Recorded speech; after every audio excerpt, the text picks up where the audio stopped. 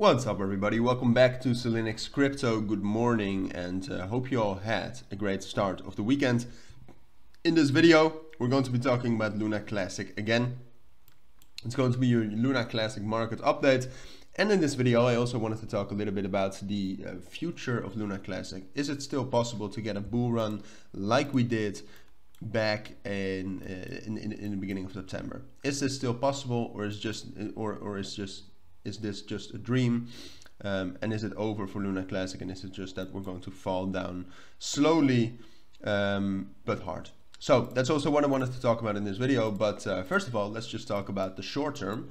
Alright, so what I usually do is that we take a look at some of the burns, talk about some of the fundamentals. Monday we'll get a Binance burn again.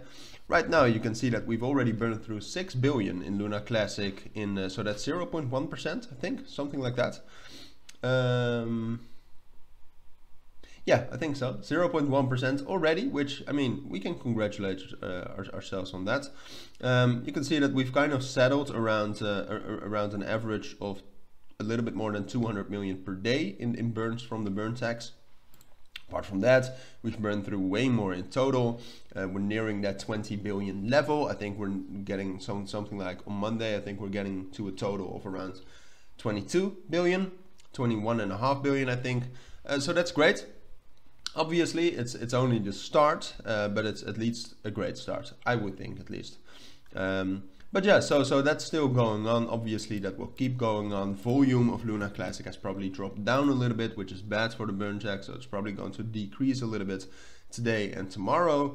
But then Monday it's probably going to increase a little bit, because the volatility always increases when the Binance burn happens. Kind of a lot of people anticipating big moves then.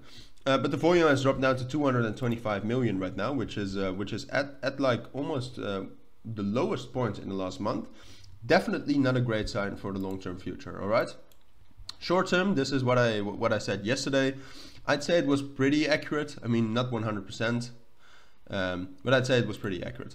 I thought we would drop down towards that 26,500 level. I still think that's going to happen. All right, we found some support at the upper bound of this key level, as you can see, at around 27.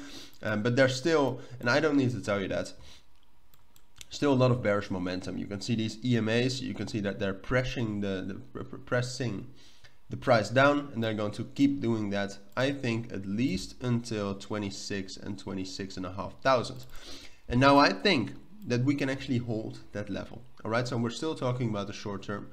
But I mean, if you zoom out a little bit, basically what you have is you have this this level right here. And I should probably split these up, because I don't really like analyzing it like this anymore.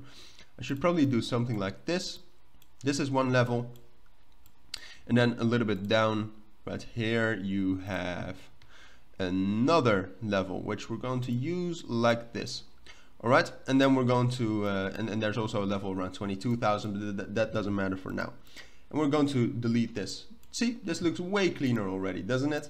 But yeah, so I think we're actually going to be able to hold this level between 26 and 26.5 until at least Monday. And then Monday, I'm expecting a little bit more bullish momentum and to get up towards that 28,500 level.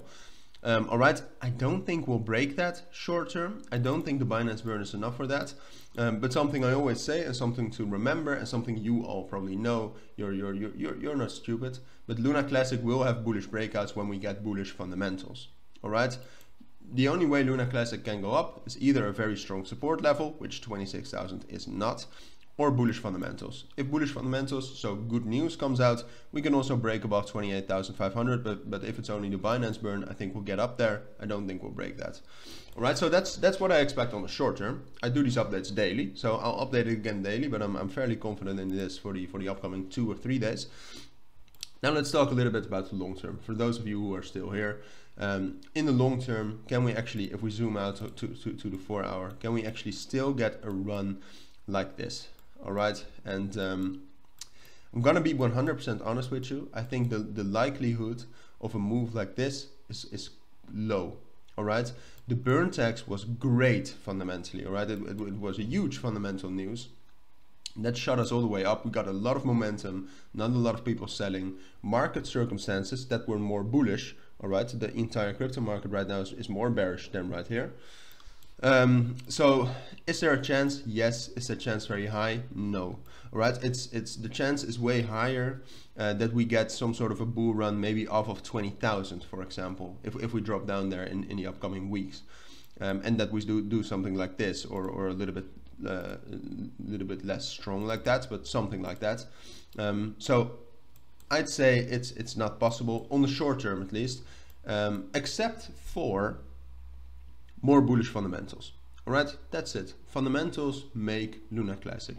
If we get another burn tax, or if we get some sort of a repegging to USDT that actually burns through Luna classic, which I'm not sure how that mechanism would work, but something like that. It's about the idea. If we get something like that, then we could have that. All right, then we could break through 35,000 again, break through 45,000 again, and maybe even get new local tops. But when that happens, you'll definitely hear that from me. And until that happens, the best I think we can get is small rallies because of big burns, like the Binance burn, or because of strong support levels, such as 25,000 and 20,000. So a little bit longer of a Luna Classic video today, but hopefully we talked about some valuable things, and hopefully you thought so too. For now, I want to thank you all for watching and listening, and most importantly, I want to wish you all a great weekend. So take care and bye.